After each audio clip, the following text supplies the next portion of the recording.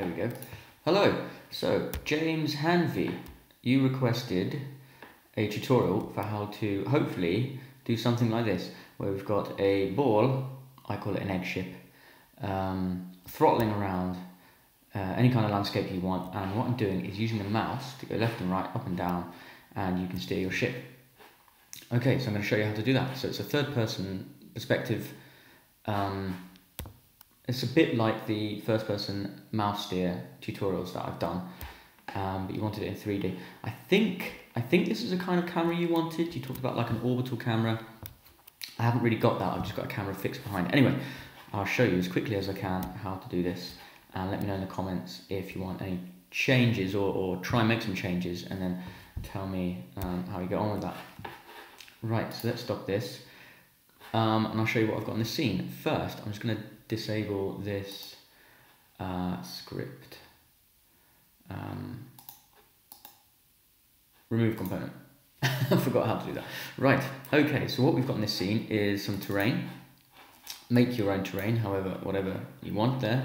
I've just got lots of bumps and things, so it looks like I'm flying over an alien landscape. Then we've got our sphere. I've just given the sphere material. You've got your directional light. I've left that completely alone. And although I like to rename the directional lights, let's name that Jim Harvey, in respect to young Jim. Right. And we'll go green. We'll go green. And we've got our main camera. So the first thing that we want to do is attach a script to our main camera. And we're going to have that script just follow whatever object we want it to follow. So if you go to create your C# script, and then call it something like cam follow or whatever you want. Right, and it's going to be very short. Ignore this down here. This was my first try, and I kind of moved the camera, but we're not going to do that. We're just going to fix the camera behind our sphere. So the first thing we need is something for the camera to look at. So we want a public transform, and we're just going to call that the target.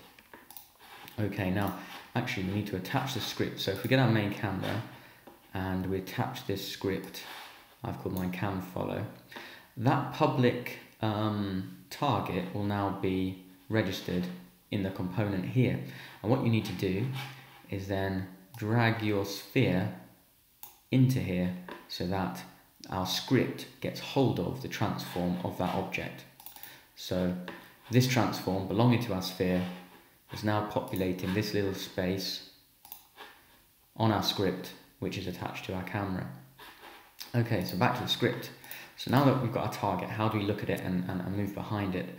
Well, Unity has already got some very, very simple to use functions to take care of that. So first, in the update function, which just loops around and around and around every frame, we're going to refer to this transform. So that's the camera's position and rotation. We're going to use the lookat function, and then all we need to do is to pass into that function is our target's position.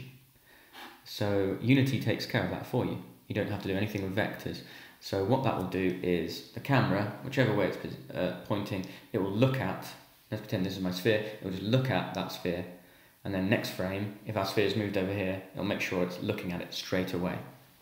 So if you're thinking about having some smooth movement, you would want to play around with this. Right, and what you basically do is have the looking movement kind of lerp or slurp between two vector positions. Anyway, maybe I'll do that in another video if you want to know how to do that. Or I think I've done that in some of the Minecraft tutorials, where I've got some, what do you call them, like mobs and non-player characters. I think the way I make them look at you is using slurp or lerp. So if you're interested in moving cameras and that kind of thing, have a look at those tutorials. Right, last thing we need to do, we're just going to set the position of our camera, so its position in 3D space, to 10 units, like something like meters behind our sphere. So to do that, we again refer to this transform, then its position, and then we're going to say that's going to be set to the target's position. So imagine you've just moved the camera onto the sphere, but then we're going to add a vector, so that's like another like position and direction in space, times minus 10 units, so it's going backwards. So it's a bit strange that I put plus. I could do minus here and then plus 10 units, so it goes backwards, but it made more sense first to do this. So I'm going to plus, what direction? We're going to go in this transforms forward. So if we're already looking at our sphere, then we want to move in that direction, just sliding backwards. So that's what's going to be achieved with this. Its transforms forward is going to be locked in the position that the sphere is facing. So that means we're going to move straight out backwards relative to where the sphere is like steered to. I've explained that very badly, but I think you get the idea. And it's going to slide back minus 10 behind it. There we go. So that's all we need to do to get the camera system working. So we're just positioning the camera onto our sphere and then sliding it back 10 relative to the forward of the sphere, i.e. relative to where it's where it's looking at. Hopefully I've explained that, maybe over-explained it. So the final thing we need to take care of is how to actually steer our sphere. And just a reminder, hopefully it's still working. Now we've got our green light. If I press, I'm pressing W now, and that thrusts us forward. It's looking a little bit juddery that I'm recording. It was a lot smoother before.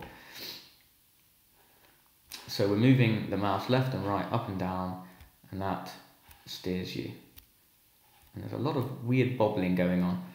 That wasn't working, sorry, that wasn't happening when I was not recording, so hopefully it's just a frame rate thing. Okay, so I've also added a rigid body to the sphere so that you can bump up and down against your terrain, and I've frozen the rotations so that what we're doing is moving the sphere using translations, not the physics system.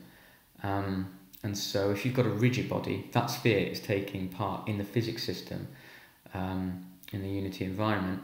So you don't want rotations being messed around with when you bump into the terrain. So I've just frozen all of that. And there we go. So if you that might explain if you get some weird rotations going on if you add your own rigid body and things. So I remembered to mention that. Okay, the script itself. So again, create yourself a script, a C# script. I've called mine steerThrust because you're steering and thrusting. And attach it to your sphere. Don't forget to attach it. Okay, again, there's not much to this script. So first thing we're doing is very similar to my first person mouse tutorial. We're declaring a vector2, not vector3, but a vector2 variable, and we're calling it mouseSteer for like mouse direction. So that's going to keep a track of in each frame where you've moved the mouse to, and use that to realize what the user wants to do in terms of steering your ship. Next, we need a floating point variable, a float speed. And that's going to be the speed of our vehicle. We'll start off with 0. Then in the update loop, we've got two functions. You could throw everything into the update loop, but that might get messy. So it's better practice to divvy up your tasks into separate methods, separate functions. So I've got mouseSteer first and then thrust. Logically, I think it's better to steer and then thrust forward. Anyway, so we'll go down to mouseSteer first. So only a few lines here. So firstly, what is the new mouse position on the screen?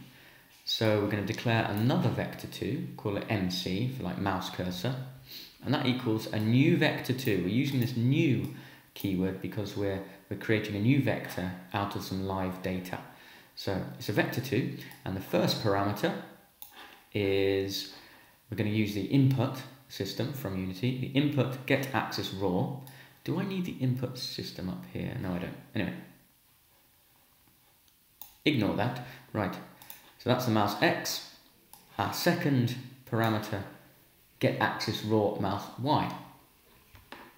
Okay, so we know where the mouse is, and then we're going to add that position to where the mouse currently was. So we get an idea of how much the mouse has moved. So mouse direction now means how much has that mouse moved on both axes on a two-dimensional plane. Final step for steering, we're going to multiply how much the mouse has moved on the X and the Y by the Y-axis. So this first angle is going to be our yaw rotation, and then the vector 3 right angle, which points like that, is going to be our pitch rotation. And so the mouse X, this is 2D, mouse direction is 2D, whereas what we're doing here is a 3D rotation, so don't get confused there. You don't even need to know this, just plug in these variables and everything should work fine. So what we're doing is setting this transform's rotation. I'm using the local rotation, just in case you've nested it in other objects. And this script, remember, is attached to our sphere. There it is, steerThrust. So this setting of the rotation is affecting the ship. Okay, so we're going to multiply the movement on the three-dimensional y-axis, which actually means that the mouse's x-axis on the 2 dimensions. Because as you move your mouse side to side, we want the yaw to move. But that's actually rotating in 3D space around the y-axis, in case that confuses you. Right, so that's the mouseSteer done. Then we've just got to do the thrust.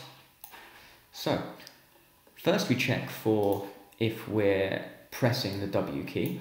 So if Input.GetKey KeyCode.W, that means if we're pressing the W key, then I want to increment the speed by 0.9. So this is your acceleration. So you could have another variable and change the acceleration. For example, let's call that ACC for acceleration.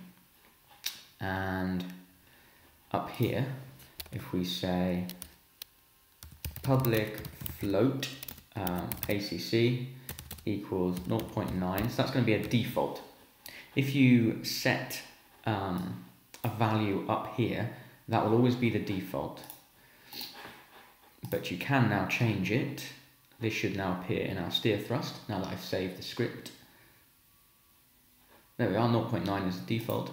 So we could change this to 1.62, for example. And now when we run it, we should get some more acceleration. Yes, there we go.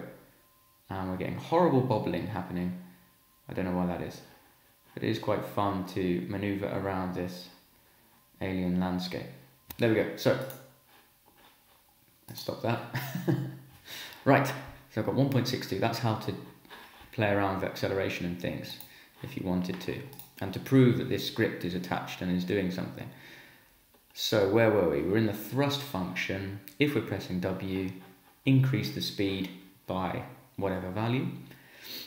I would suggest 0.9.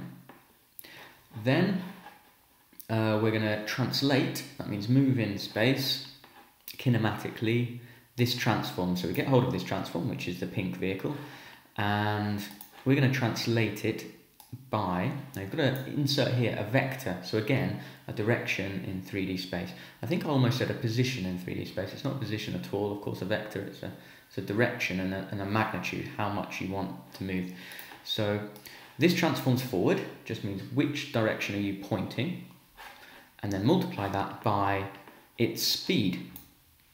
So that's being affected by if we're thrusting or not. We're also multiplying by time delta time. That means it's going to be the same kind of performance and movement depending on, regardless of what machine you're on. And then finally in our thrust function, we're going to decelerate or add some air friction so that the speed goes down. Because remember, if we're just pressing the W, the speed is just going to go up and it's never going to go down because we're not using the physics engine, we're using translate. So it's kinematic movement in here. So I'm just going to multiply the speed by almost itself, so almost by 1, but just a little less. So every frame, the speed gets a little less. And so it's basically going towards 0. And that's it. So just remember to attach that script, if you haven't already done so, to your egg ship. I'm just going to remove the rigid body, and I'm going to reset this to 0.9, save my scene, and then play, just to see if it's the rigid body that was causing that wobbling. No, it's definitely my recording on here and all the lighting and everything. I haven't optimized this at all.